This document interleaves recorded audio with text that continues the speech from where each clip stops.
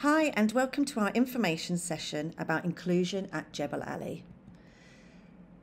Our agenda for today is looking at who the team is across the school, the levels of support we offer, support across the school, the provision map, pupil profiles. We'll be looking at ELL, EAL and EMA, and the key terminology will be at the end for you. This whole presentation will be available on our website if you wish to revisit it.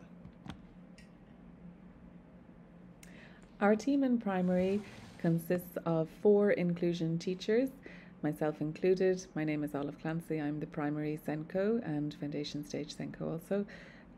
We have 4 inclusion teachers and 7 inclusion LAs.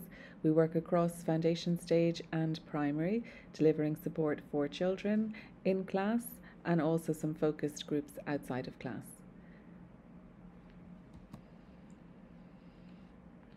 Our secondary team is made up of 4 class teachers and 3 learning assistants. We work from year 7 up to A level.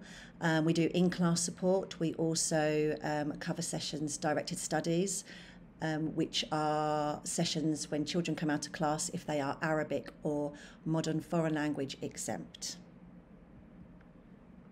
The identification process and referral system within Jebel Ali School is supported by parents first and foremost, because we rely on your information, sharing information with us on entry. If your child is joining us and has a history of inclusion support in their previous school or a diagnosed need, or they've had some external therapy, it's very important that you share that with us and that we can start their support journey with you. It's the quickest way to get support for the children and for us to understand what the child really needs. So we do rely heavily on parents sharing information and telling us all about their child. When we have the information, we will take time to observe the child, to see how they're managing within their setting, get feedback from their class teacher, and then we'll decide if we need to do further observations or testing to build their pupil profile. Once we've gathered the information, we can put the child's name on our inclusion register, and from there we'll be working with the class teacher, the parents and the child themselves to build their support plan. Personalised support can be in the form of social emotional, can be academic, it can be physical, could be sensory. So we look at all aspects of the child's development and we work alongside our school counsellor also. If we feel that the child requires more in-depth support, we will create a learner profile for them that will outline all aspects of their support plan in one document, and that will be shared with parents and all people who are working with the child. If a child comes to Jebel Ali School and they don't have any prior history of needing inclusion support, or they don't have any formal diagnosis or identified need, but the class teacher feels that they may benefit from some additional support, then they follow what we call the PEBBLE process. So the teacher discusses their observations with parents and shares their feedback. They then collaborate with their year group teachers to see what strategies they can implement and how best to cater for the child in class. The next step is that they will fill out a PEBBLE form, which is an all about me form about your child and their journey in school so far. That PEBBLE form is shared with our PEBBLE team. So the PEBBLE team consists of the deputy head teacher, the assistant head, the inclusion team, and our needs-based learning assistants.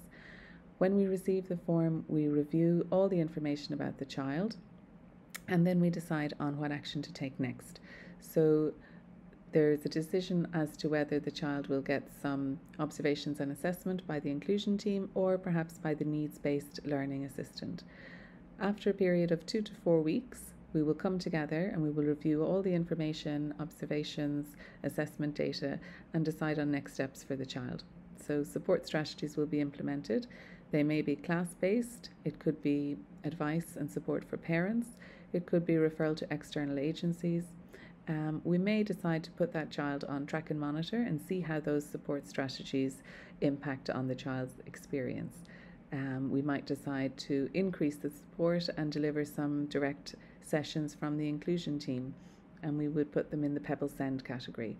or we might decide they need to be directly placed onto the inclusion register where their support is formalised, and from there we can begin their support journey with parents, teachers and the child. The inclusion in secondary works in a very similar way. The process is very similar. If a teacher feels that they've got concerns about a student, they will first raise it with their department and their head of department. They'll discuss what interventions can be put in place within the team. After a period of 2 to 4 weeks, if they feel that the concern is still ongoing, then the department will raise their concern with the head of year. The head of year will then send out a document to all staff of that child, and it's called we call it a round robin. They will then gather information to see that if the concern is mirrored in any other subject within the school. Once they've reviewed all those responses, they take it either to the inclusion team, where we will sit down and we will have a look at the responses, and then we would decide on the next course of action. Or it may go, if it was a pastoral concern, may go to our pastoral team, where they will look at it in the same way and decide next steps. If it is an inclusion concern, we will then go ahead and conduct our own internal assessments. Every part of this stage, from the raising of concern with the class teacher, will be communicated to you, and we will let you know what the procedures are and the next steps. If it is felt that after our assessments that we do need to move the student onto our register, we will then contact you and let you know who the link teacher is, and we will go through exactly the same process in primary. Some children may have a learner profile, some may be a tracker monitor, but we will update you of each part of the process. We keep all our records on our central system, and they are communicated with all class teachers at the same time. Across the school, if as a parent your child's come into school and they've been here for a while and actually you feel that they are struggling, of course you spend most time with them, so you'll see them at home. Please do voice your concerns with the class teacher directly in the first instance. So always go to the class teacher, and there is an email address there to raise those concerns. That email will then be passed on to the relevant teacher, and then they will contact you. And you can also, of course, talk to the subject teacher during consultations evenings when they are advertised. When a child's name is added to the inclusion register, we categorise their support into levels, and the levels are Wave 1, Wave 2 and Wave 3. And that's our way of understanding the level and intensity and frequency of support that child will receive from our team, and also in terms of the support and communication that we will be delivering with parents. Wave 1, the child's needs are such that they can be met typically in class by their class teacher, with some differentiation and some support and suggestion by the inclusion team, but without any direct input from us. Wave 2, generally the children will receive some support from our inclusion LAs. They will be included in booster groups. They may have personalised intervention programmes which they're working on and that we monitor. They may have some external agency support. Wave 3 children tend to have the full remit of support in terms of in-class support for curriculum support, differentiation, both in the moment with the child but also at teacher planning level also. They will have some perhaps focused sessions outside of class to work on their specific areas and targets. They will have intervention programs, and they most likely will have some support from external agencies. They may have Arabic exemption. They might have a one-to-one private hire LSA working alongside them. The waves can change over the years. Typically, children who may start at Wave 3 will progress to Wave 2 over time as the impact of the intervention is in place, and sometimes down to Wave 1. Wave 1 children are tracked and monitored, but on occasion they may be removed from the inclusion register if it's deemed that they no longer have any additional support needs out with what their class might have. This tracker gives an overview of the type of support that we give to the different waves, wave 1, wave 2 and wave 3. It's not a complete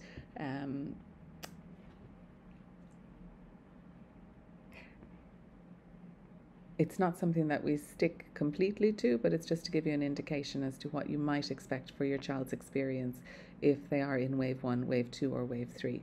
We always rely and depend on the teacher's feedback, but also the parents' feedback as to what is working, what is making a difference. We also obviously check our data, and we're constantly observing and monitoring the child to see which category they fit best into to meet their support needs.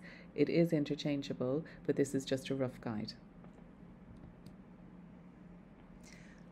Once a child has been identified as needing support, we then place their name on our provision map, and this is our one-stop document that has all the information that teachers refer to and are very much involved in when we are putting this together. So we have our first page, which outlines the wave supports, and then the DSIB categorisation at the side. When we go into each year group, we have all the information on that child in that document. This is updated 3 times a year. It's done in conjunction with the class teacher. And the things that are discussed in this meeting will then be reflected in the child's pupil profile if they have a pupil profile. So anyone can come to this document and say, this is what's happening in the classroom, this is what is happening with the ELA, and this is what is happening at Wave 3 if they're having more specific intervention. So that's the first page of it. And then we look at the targets and we review the targets, and then that feeds into our learner profiles. If a child is given a learner profile, and that is all children at Wave 3 and some children at Wave 2. Here is an example of our learner profile. Again, it gives an overview of that child, quick information, their strengths, their areas of development, their targets. We look at English, math, science and Arabic targets, and we also encourage the children, depending on their age, to come up with their own personal targets. And there's some support strategies at the side, which are very much come from the children and from the class teachers in terms of what they've seen in the classroom and what works best for that child. We also have their GCSE subjects if they're up the other end of the school, and also if they have any exam concessions such as 25% extra time or a reader. Again, this is reviewed throughout the year and is linked to our provision map. We also have 2 extra groups that are within the school that we monitor very closely. We have our ELL learners, so this is English language learners, and we also have EAL, and that is English as an additional language. We try and support as many of the ELL learners as we can. We have a very small team that can do that. The process of identifying those children can be found on the entry assessment. So if a child has come for their assessment and we feel that they are learning the English language, then we will put a plan of action in place for them. We may find that when a child comes into school that they need extra support with learning the language, and a teacher very much following the record of concern in secondary and the Pebble process in primary will go through the same system and refer that child on. Once they're in school and they've been either referred by the teacher or we feel on entry assessment they're going to need some extra support, we use an online program called Flash Academy, which allows us to assess the child to find out what levels they're at, and then it gives them activities for them to work through. Other support can come in the form of small support sessions where we'll be looking at vocabulary, pre-teaching and reviewing what they've been doing in class to make sure they're understanding what's going on. The majority of the provision very much comes from the in-class provision that the teacher plans for, identifies the child, plans for that child and delivers that support within the class. We also have our EMA group, our Exceptionally More Able group. These students can be identified through data when we do our CAT4 testing or our GL assessments, which are English, Maths and Science. Teacher may nominate a student in their class that's particularly good in an area. It could be a sporting area, it could be art, it could be understanding maths, and they would put that referral through again. Again, it's exactly the same process of record of, not of concern, but they would refer them and they would put it through the Pebble process as well in primary. We also get identification through outside reports when a child has had an EdPsych assessment. Sometimes it's picked up that they are working well in a particular area. We pick that up in class. The majority of the provision for an EMA child will come from the class teacher within their lessons, again through identification, working with the year group and putting in extension tasks within their lessons. We have a range of school clubs that they are able to go to, and we also have the Dubai Enrichment League where they can go to competitions and also our in-house competitions. So we often get asked lots of questions about inclusion, and you may have more questions after this, which will be more than happy for you to get in contact with the school. Some of the frequently asked questions are, if I have an academic concern about my child, who do I speak to? In the first instance, you should always go and speak to the class teacher. So in primary, that's the one class teacher. In secondary, you may go directly to the subject teacher. And the website was a few slides back, the email address is a few slides back that you can contact. That will then get sent on to the relevant person and they will contact you. It may be a quick phone call, or they might offer a meeting with you. You don't have to wait till the parent consultations if you have a concern beforehand. What happens at the end of each year, and how is the information about my child passed on to the next teacher? Every single year, the inclusion team or pastoral team will meet with the next class teachers and go through the needs of every single child within that class. And they will go through pupil profiles, they will look at the provision map, so that the next class teacher is well informed about the needs that are moving up to their class. We do this at the end of the year, so that everybody is on the same page, and the support can happen as soon as they start in September. Will my child always need inclusion support? Your child may not always need inclusion support, and as mentioned earlier, they may move to, between the waves. And linked to the question below, if your child does move between the waves, you'll be informed by your link teacher to say that after their intervention, they're actually moving down in waves, and this is what you'll see in school. Or after the intervention, we'd like to work with them for a longer period of time, and so here is their new wave, and it could mean that they come with a pupil profile, as mentioned earlier. What should I do if I need to speak to the team and it's before or after my scheduled meeting with the link teacher? That's absolutely fine. We have a very open door policy. You are able to email us and we will set up a meeting with you. Please don't feel that you have to wait to meet with us at the designated time that we've scheduled. If you have a pressing need and you need to talk to us, we are more than happy to speak to you and alleviate any concerns you may have. The most important thing to know is that we are here to help you and work with you to meet the needs of your child, so do feel our door is always open, so do feel you can contact us when you need to. At the end of the presentation, there are just some key terms, ones that we use in school that we find that will be very helpful. We hope you've found the presentation informative, and please do contact us if there's anything else that you feel you need further clarification on. Thank you.